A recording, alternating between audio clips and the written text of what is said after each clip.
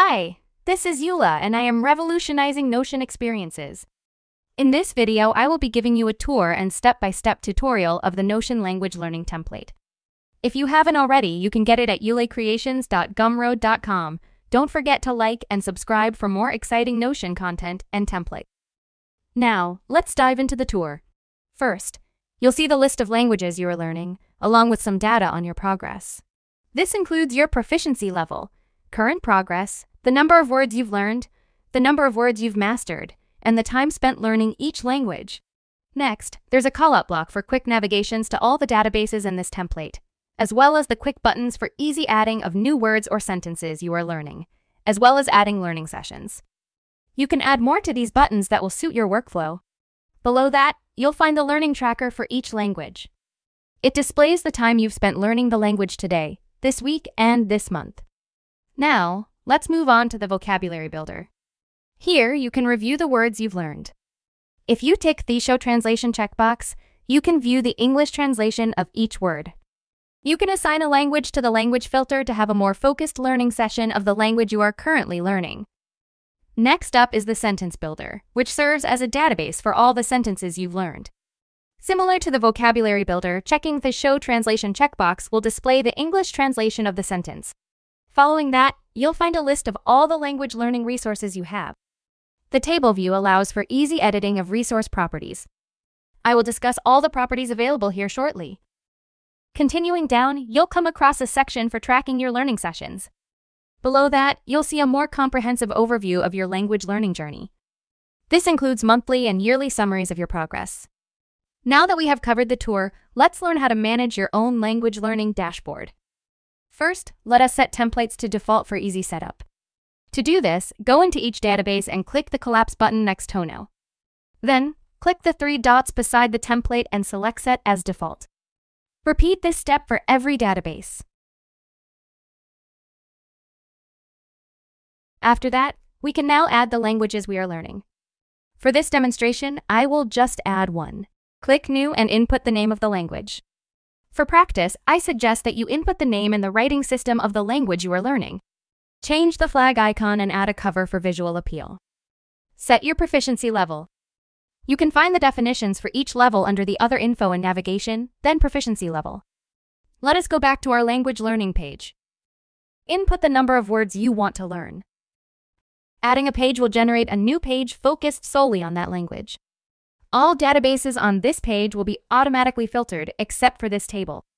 You need to set the filter to the name of this page, so it only shows data for the current language you're viewing. Before exploring further this page, let's create the yearly and monthly trackers for this language. Close this page and click Yearly Tracker in the navigation. Input the year and set the language. For this demonstration, I will just create 2 years. Go back to the language learning dashboard, then click Monthly Tracker in the navigation. Take note that we need one set of the 12 months for each year in each language. I advise that you input the name of the month in the writing system of the language you are learning. This will not only help you in getting more immersed in the learning process, but it will help a lot when you are setting the filters in certain databases. Let's create the first set and assign the year and the language.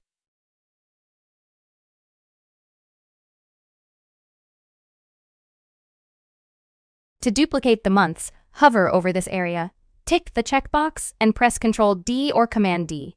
Then uncheck the first box of the duplicated items and check it again, then change the year accordingly.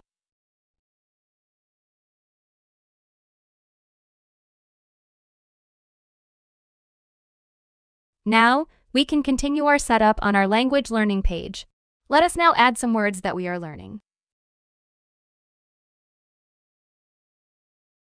Click New and input the word you are learning.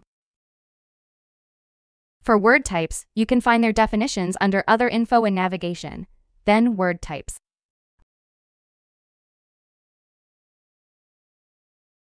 When adding words, you can indicate their level of mastery.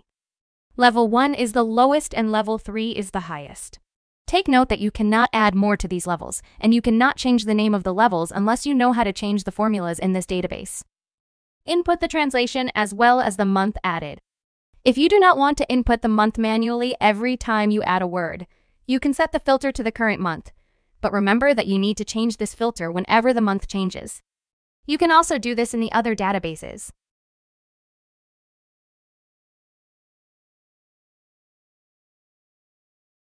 Now, let us add a sentence. Fill up the necessary information. Under the words used property, you can record the words used in each sentence. You can also add some notes to assist you in your learning process. Next, you can add the language learning resources you are using in this section. Input the name and type of the resource. Then input where you use it for, such as in learning grammar, vocabulary, etc. You can also input the URL to the resource if there is one. Now, you need to find ways to track your progress with these resources, such as the number of pages read in a book or the chapters completed on a website resource. For books, input the total number of pages under ceiling and the number of pages you've already read under accomplished. Now let's track your learning progress. Go to the Learning Tracker and add a new session. Check the relevant boxes if you learned the language today through speaking, writing, etc. If you tick all 4 boxes, you'll have a learning streak, which will be displayed here. To track the total time spent per learning session, open the task and click Start Session before beginning your language session. The start time will be recorded automatically. When you finish the session, click the End Session button, and the total time spent learning will be calculated automatically. This data will also be added to your daily, weekly, monthly, and yearly statistics for each language you are learning. That concludes our tutorial. If you are interested in more of my templates, check them out at eulacreations.gumroad.com. I offer a variety of free Notion templates that will revolutionize your Notion experience.